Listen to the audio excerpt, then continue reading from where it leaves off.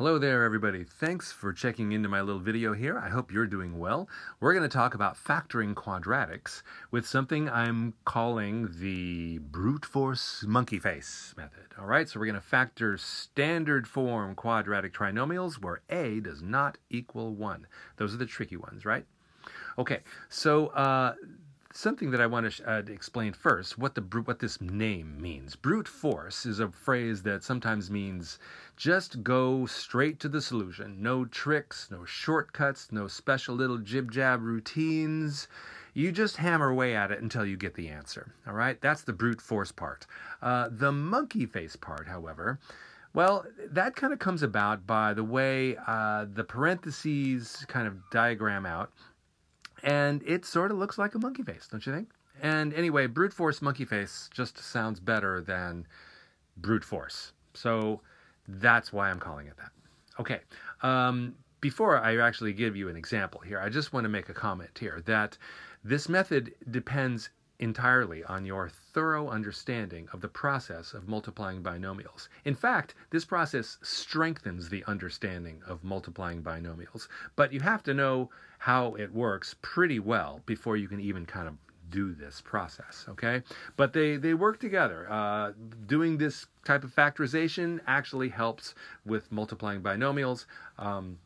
It strengthens everything around it, okay? Let me show you what I mean, just to kind of get a little specific here. If we took 2x plus 3 times x minus 5 and you wanted to multiply those two binomials together, all right, probably the first thing you would do, at least the first thing I do, is multiply the first terms together. Okay, so that's 2x squared, and then maybe the next thing, or at least one of the next things, would be 2x times negative 5, that's negative 10x, and 3 times x might be the next thing you do, that's 3x, and finally 3 times negative 5, which gives you negative 15. But you're not done yet, of course. You have to combine those middle terms together. In this case, we get negative 7x from doing that. And finally, we're ready to show our answer, 2x squared minus 7x minus 15. And so just wanted to reiterate that that process that we did to come up with negative 7x came about by adding two products. The outer product gave us the negative 10x, and the inner product gave us 3 times x. Negative 10x plus 3x is negative 7x. That's how we got our middle term of our answer, okay? That middle term is super important, as you know. And so that's going to be sort of our key for the brute force monkey face method in how we do it, and understanding how we got it in the first place, because we're just going to reverse that process. Sometimes people do just call this method the reverse FOIL method, but geez, how boring is that? Anyway, let's try something else. Let's try an example. Let's say 2x squared minus 7x minus 30. All right, so I'm going to set up a couple of parentheses there, assuming that it can be factored. Isn't that optimistic and hopeful? Let's see, I would multiply, if I was multiplying, I would have multiplied the first terms together to give me the 2x squared, and I would multiply the last terms together to give me negative 30, and then, as we've said, the inner product plus the outer product is how we're going to get our negative 7x.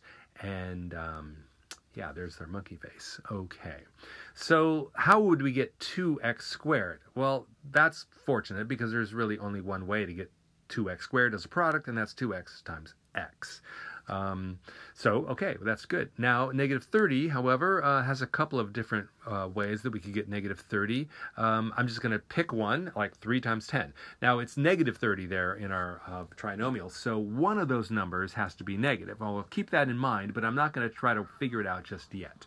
So, if I multiply the 3 times x, our inner product there, that's 3x, and the outer product will be 2x times 10, or 20x.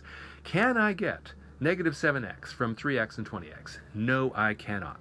So I have to discard those two. I'm going to try something else. How about 6 times 5? That makes 30. Let's try that. That gives me an inner product of 6x and an outer product of 10x. How about that? 6x and 10x. One of them's negative, remember. Still, we're not going to get negative 7x from that. Okay, that's fine. No problem. Just try something else. In fact, why don't we just try switching those numbers around? That gives me 5x in the middle and 12x from the outer ones. 5 and 12 don't make... Wait a minute. Remember, one of them is negative. If that was a negative 12, then it works. And that means that the 6 has to be a negative, because that's how I would get the negative 12. 2x times negative 6, and which means that it's plus 5, and ta-da, we're done. Brute force, monkey face. Okay, let's try another example. Actually, but first, I have something that I would like to say to you. A little musical plea. Okay? Hello, my name is Guess and Check. Please be my friend. Okay, that's it. That's the whole song. I won't torture you with anything else, but I want to make the point here, everybody, that Guess and Check is a good thing. It's a strengthening thing. It's a very valuable mental math skill. It's not random. It can be tedious, it can be boring, but you know what? Sometimes life has some of these hard moments and you just have to go through it. You get stronger. This is a very, very good thing. I hope that if you're a teacher, you emphasize the positive aspects of this process, because students really do learn a lot by guessing and checking. You get good at guessing and checking, and that's a good skill. Being able to guess well is a valuable skill. All right, let's try another example. And we'll try this time 6x squared plus 17x minus 10. Again, that last product there is negative, okay? So we got a couple things to keep in mind there. Let's set up our parentheses, and let's just jump in with 3x times 2x. That makes 6x squared. Okay, let's just give it a try. If we need to, we can change it later. And negative 10. How about 2 and 5? Okay, well, that'll give me an inner product of 4x and an outer product of 15x. 4x and 15x. Nope, there's no way I'm going to get 17x from those two numbers. Okay, no big deal. That was just our first guess. Let's try something else. You know what? Let's just flip those numbers around. It worked last time. So that gives me an inner product of 10 and an outer product of 6. 10 and 6. Remember, one of them is negative, but there's still no way I'm going to get positive 17x out of that. Okay, well, let's see. We've tried 5 and 2, and none of those worked. Well, there's really only one other pair of numbers that multiply to 10, and so that's 10 and 1. So let's think about it. Where should we put the 10? Should we put it multiplying the 2 or multiplying the 30? Remember, we're trying to get to positive 17. Well, I think you can probably guess right along with me there that it's going to make more sense to try it at least with the 2. That'll be 10 and 1 there. That's an inner product of 20 and an outer product of 3. Remember, one of them's negative. Which one has to be negative? It's the 3. So that means it's 2x minus 1 over there and 3x plus 10. Ta-da! Brute force monkey face. Thanks for watching.